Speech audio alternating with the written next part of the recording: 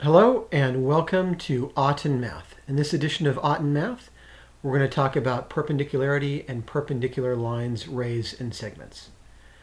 Well, what does perpendicularity mean, and what do perpendicular lines, rays, or segments indicate?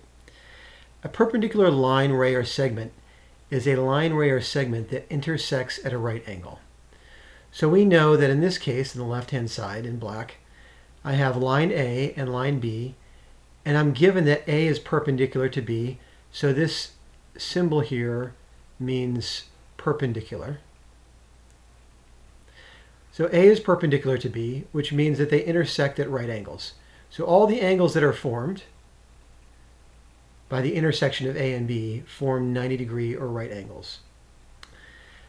In this case, I have two lines, or two segments that intersect at a right angle. So just this angle itself is a right angle.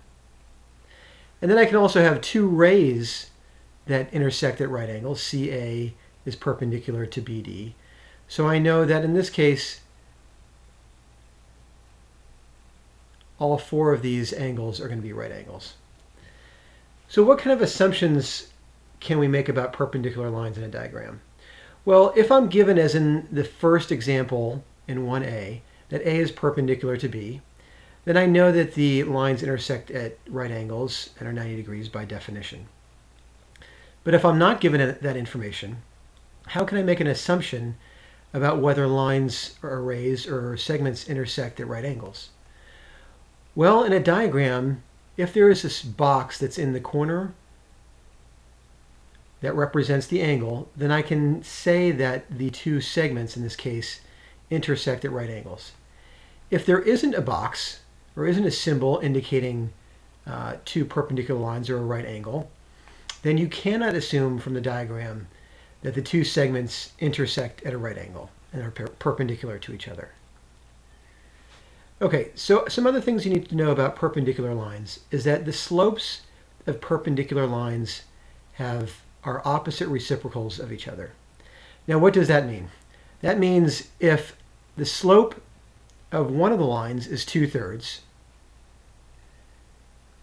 and the slope of the other line means that it's perpendicular to that other line, then the slope will be the opposite, which means the sign will be opposite, and then it will be the reciprocal. So it will be the reciprocal of the other value.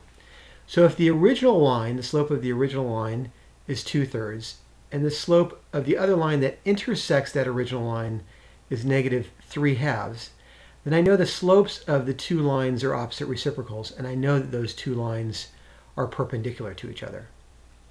Now, if they have the same slope, that means that they're parallel to each other. So in this case, on the original line, if I had a slope of a line with 2/3 and another slope of a second line with 2/3, I can say that the two lines are either identical or they're parallel to each other.